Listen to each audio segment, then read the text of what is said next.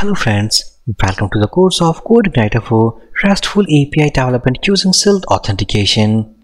From this video session guys, we're going to start our API development processes, and the first we will start called add student API method. Back to editor. So successfully in our previous videos we had completed all the settings of controller, model and routes. Now this time we'll start on the work of add student API. Back to editor, go inside app, controllers, API controller.php. So inside the last video, these are the methods what we had created. So we'll start working on this method. So as we had discussed inside earlier video, that inside this method we'll receive form data, and also this method will be hit using post request type. So inside form data we need data for name, email, phone and profile image, because before creating any student these fields are required, because ID is auto incremented. If I go inside database table, click on students, go to structure. So as we can see, ID is auto incremented column, but apart from that we have name, email, phone and profile image. If we look at its null column, so I think that all these columns accepting null value, but we want to make this name and email as mandatory fields. What I will do, go here inside database, migrations. This is migration file. So for this null equals to false, it means it will accept the value, and also the email field is also required. So from these four fields like name, email, phone and profile image, these two fields are required. So what I will do, go here, let's say PHP Spark, migrate and refresh. So when we execute this command, it will go and drop our students table first from database and automatically recreate that. Press enter. So successfully table now recreated. Go to database, click on structure. Now as you can see that name field is required because null equals to no, and for this email null equals to no. Now to create any student inside this table we need only like required fields like name and email, and these two fields are optional. So inside this add student method, go inside API controller class. So inside add student method we'll receive all the data, but we'll put validations only for name and email. So here first of all let's define our rules here, and these are like required rules, and rules will be for only for name and email. So the first rule will be required, email like required, and also inside this email we want a valid email address, and also we want that the email what we use to create any student, the email should be unique of each student. So here I will use one more validation rule, that is unique. So this unique is from students table. So I will copy the table name dot column name. It means that the email value what we'll use inside each row of a student should be unique throughout this students table. So successfully now we have two validation rules for our two required fields, that is name and email. Next we need to use and validate methods. So this means if this validate, and inside this validate look at IntelliSense, we need to pass our rules. Let's put an exclamation sign. It means when we submit our data to this method and the validation fails, so in that case this if block will be gets executed. So here let's response equals to, inside this array let's say status equals to false, message equals to, let's say this validator get errors. So while submission of data, if we get any errors, then these errors will be returned by this line of code and stored inside this message key. Let's say data equals to empty. So successfully here we have our failed response. Now let's create another else block. It means we don't have any our form validation error messages like no error.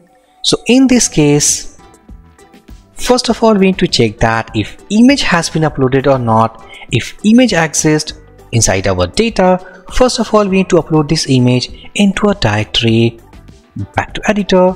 So what I will do, first of all I will check that the image exists or not. If image exists, then I will upload that image inside the images folder inside this public folder. So here let's say image file equals to this request. We'll use get file method to read our image file, and let's say that I will use profile image as the key where we'll upload our image. So once we get the data, we'll store inside this variable, and this will not be a normal variable, it's an object. So first of all we need to fetch the image name from this object. So let's say image name equals to image file, and we will call getName method. So once we call this getName method, it will go and return the image name from this object. So inside this image name variable, we'll get the image name as something called abc.png or xyz.jpg. So what we want, let's say that we have uploaded our student1 image like abc.png, and again we have uploaded a new entry of new student but with the same name of image, so image will be replaced with the newer one. So to solve this issue, what I will do, when we get the image name, we need to generate a random unique image name. So from this name, what I will do, let's separate this extension first. So here let's say temp array equals to, I will use explode function. Look at here, we need to pass separator. So dot, it means we want to separate these two values. Let's say image name. So this temp array is going to contain an array, and inside this array we'll have the values as abc and png. So what we want to get this extension. So here let's say new image name equals to, we'll use round micro time. I will pass true value. So this line of code is going to return a unique random value, and this value will assign with each image so that the new image should not be replaced with the older one. And finally we will add this image name with extension, and the extension like a png or jpg we can get from this temp array. So here concatenate, and I will use and function, it's a php function. So when we pass this array inside this and function, automatically it will return the last value of that array. So here from this array we can see png is the last value. So inside this new image, something like it will generate like a random integer value dot png. So we can see that now abc.png now replaced with a new name, and this new name will not be replaced with any other images. Now next I will use move method to upload this new image name inside the images directory inside public. So here let's say if image file, it means this is an object, and by the help of that we'll call move method, and inside this move method first of all I need to pass a folder name called images, and this folder currently does not exist inside this public folder. But once we execute that, if this folder does not exist, automatically this folder will create that inside this public folder, and this move method automatically knows that we have to create this folder inside this public directory. So inside this images concatenate, and I will upload the new image name. So here we are uploading our image, it means new generated image inside this images directory, and automatically this move method knows that we need to place this images path inside this public folder. Now let's create else block, it means we have some error while uploading our image. So I will copy this response, go here, paste it here, let's say status equals to false, and in this message let's say failed to upload image. Next, go to this if block. So here it means we have some data. So what I will do, I will create first the instance of model object. So let's say student object equals to new student model, and here let's say data equals to, let's say name, email, phone and profile image. Now in this name we'll read our value from body parameters, so this request will use getVar method, and inside this getVar let's say name. I will copy this line of code, put it here for this email.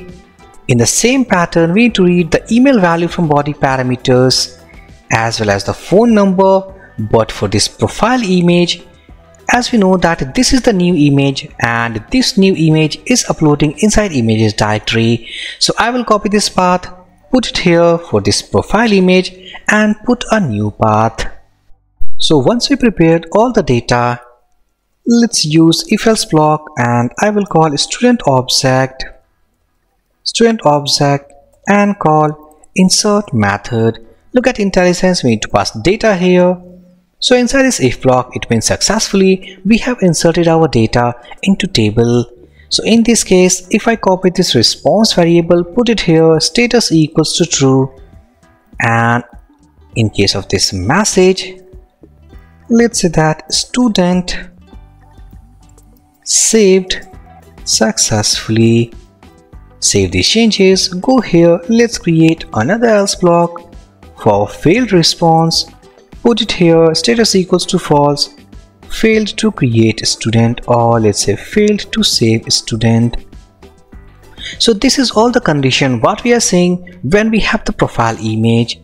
So let's say that we don't actually uploaded any image, so in that case, as you know, this is an optional field, so we need to save only the required fields like name, email, phone into our database table.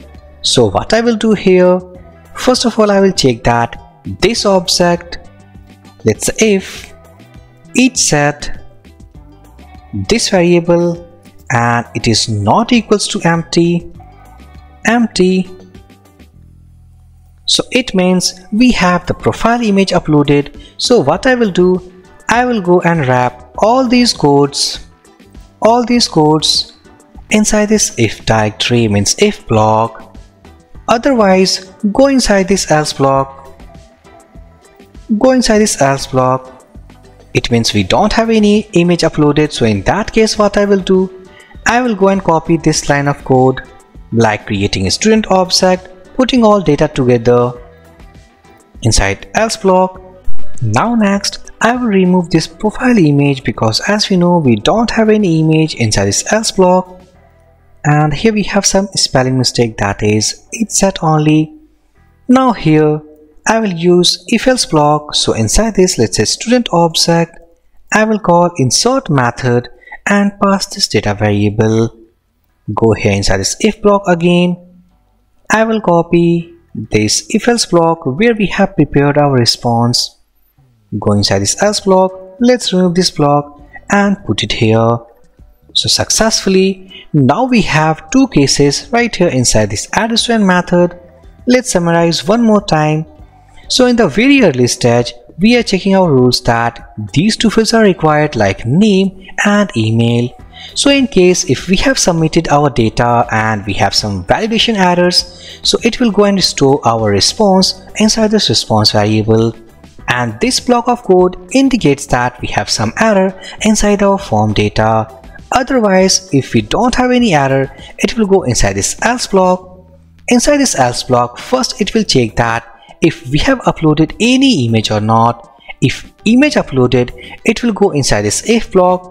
First it will retrieve the image name from this object and do all the stuff what we have implemented here. Otherwise, suppose if we don't uploaded any image, so in that case else block will get executed. So first it will create an object, prepare all the data and insert into our table. So this is overall code of add student method. And finally, inside this add student method, all we have done the implementation, and finally we to return our response here. So what I will do, let's wrap this if block, else block at the end of this method. Here let's return this response created, and inside this we'll pass our response variable. So finally we have done all the implementation of Add Student API method.